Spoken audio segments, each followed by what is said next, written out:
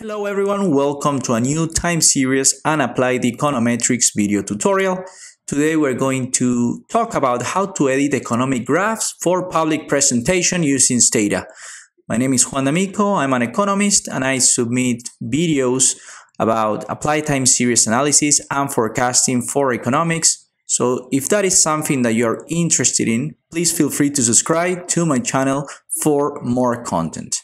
Now, in today's example, I'm going to show you how to go from this graph into something like this. I'm going to show you how to edit the colors, the lines, how to add a title, subtitle, the axis, and we're going to see a little bit more things like the grid and adding some text, vertical lines, and whatnot.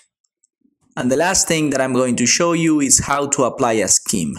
A scheme is basically a pre-format in the colors that when you apply that scheme, then Stata is going to produce a graph with the following background. Before we get into Stata, let's discuss what to include in a graph. Now, this is very important. Anytime you're presenting information, you're presenting a graphic, you need to include the following information. Of course, a title. What are we looking at? Which country? We need to include a subtitle, which normally you're going to add the time range or frequency of the data. We're going to have a y-axis, which is very important. It should inform us which is the unit of measure. Anytime I see a graph, I need to understand what is the unit of measure. We have the x-axis, which should inform us of the unit of time. Is it quarterly data? Is it months? Is it years? Is it days? What am I looking at? A legend which should tell us what each line, which color or pattern represents. Anytime I see a line in a graph, I need to know what variable I'm looking at. And finally, we're going to be including a note.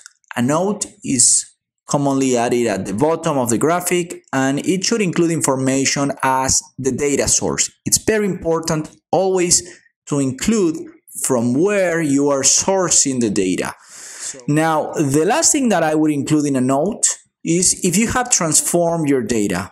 For example, if you have applied logs, differences, you would need to include that in the notes because, again, anyone who is looking at the graph should understand what they are looking at, in which unit of measure, what transformation you have applied. Any of that information has to be included in the graph. So now that we know all this background, let's go into Stata and start working on this.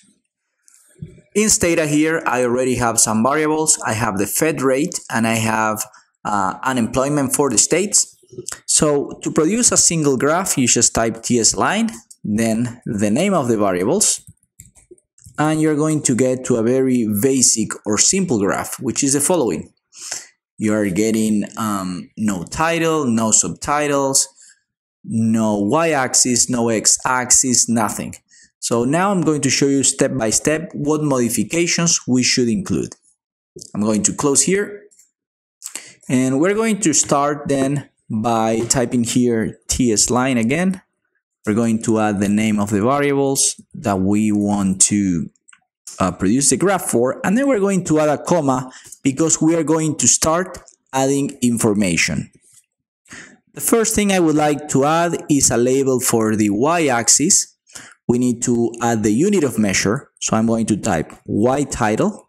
We're going to open parentheses, and then in quotation marks, you're going to type %. I'm going to add the percentage symbol. And then we close. There, now we have the y-axis. Now I'm going to add the x-axis. Similarly, instead of using y title, we're going to use x title. We're going in quotation marks to type quarters. Of course, you would type whatever is the unit of time that you're working with. Next, I would like to modify the size of the label in the y-axis. For that purpose, I'm going to use the command y label. I'm going to open parentheses, type a comma, and then type lab size, open parentheses, and small. There we go. Something I really like to modify in my graphs is the background of the image. I normally like to have it white by default. You saw that Stata produces a blue background. So I'm going to type graph region, going to open parentheses, type color, open parentheses, and then I type white. I would like the graph region to be white. We have to include the title. For the title, you just use the command title. You're going to open parentheses. In quotation marks, I'm going to type the federal funds rate and unemployment rate in USA. And that's going to be the title, and it has to be in quotation marks. The subtitle has to include the frequency and the time range of your data. So in my case, it goes from 1955 first quarter to 2023 third quarter. So I'm going to close now the quotation marks and I close the parentheses. Something we can do is also modify the pattern of the first line. In this case, I'm going to use the command lcolor. Now I type here green because I would like that line to be green. And the pattern, for the pattern is lpattern. And I'm going to type dash. So it's going to, the rate, the Fed rate is going to be green and in dashes. Finally, let's add a caption. So remember, in the caption, we're going to add the data source information, and in this case, it is the Federal Reserve economic data, and in parentheses, we can type Fred. And that's going to be all. Now let's copy this and let's execute the command. I get here the graph. It contains the title, subtitle, y-axis label, x-axis, the legend, data source, and you can see that the federal fund rate is in green and with the dashes.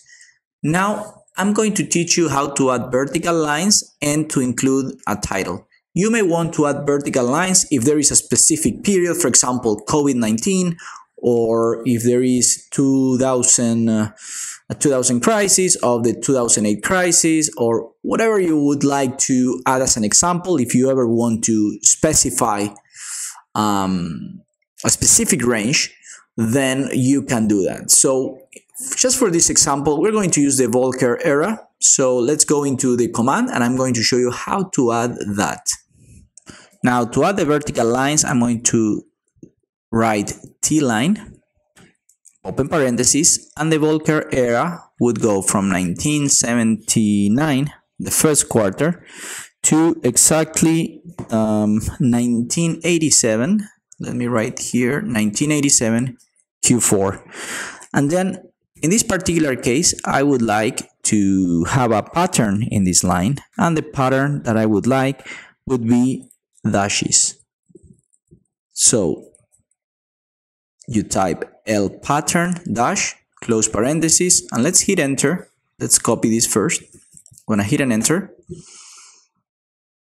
And now you can see that we are getting the vertical lines. This is the Volcker era in the States.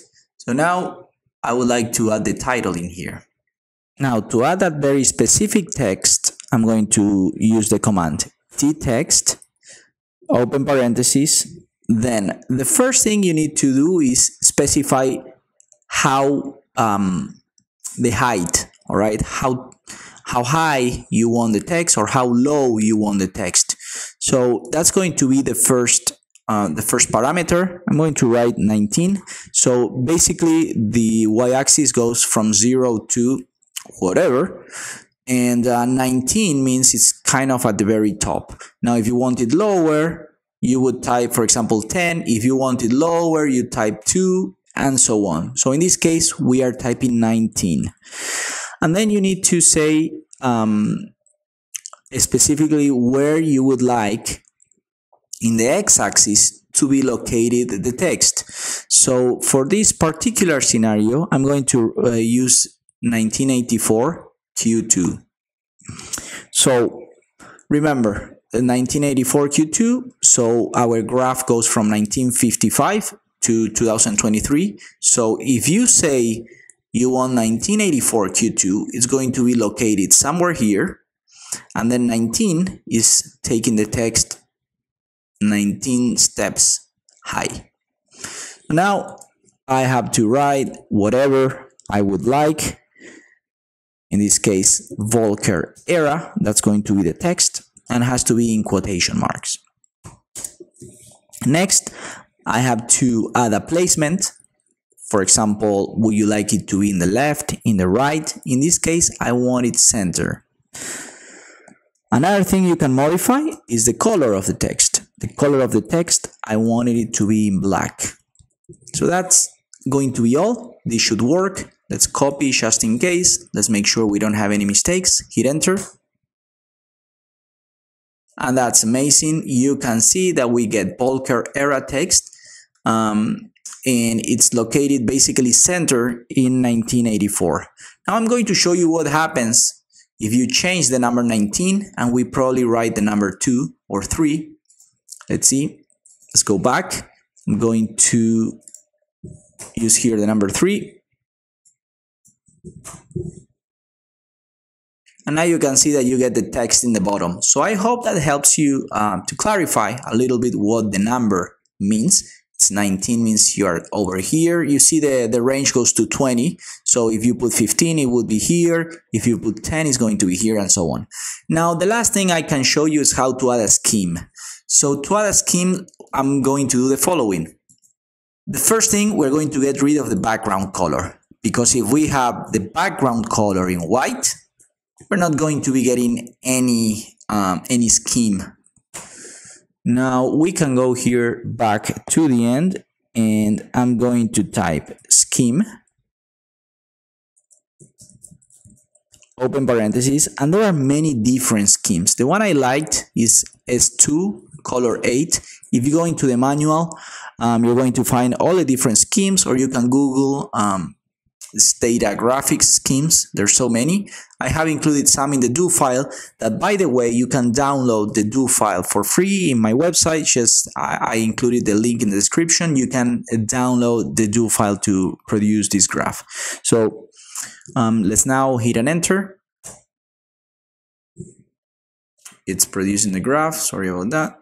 Maybe it already did. No, it didn't. All right, here it appears. So you can see how now the background is not white anymore, and it's using the color of the scheme that we have implemented. That's going to be all the video for today. I hope that you find this useful, and I hope that now you can start improving the way that your graphs look in Stata. Also, please feel free to leave a comment.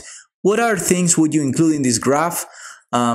Is there any sort of information that I didn't include, but that you find that is relevant? Please put it in the comments. You're going to be helping other people as well. You know, I'm a human. I can forget stuff or make mistakes. So if you guys see any piece of information that you value or you consider important to include in a graphic, please feel free to leave it in the comments. Remember, subscribe if you are interested in more information or more content about applied time series analysis and forecasting, and feel free to visit my website where you're going to find all the different videos that I have available and all the different material that I have available. Thank you very much for watching. Please take care.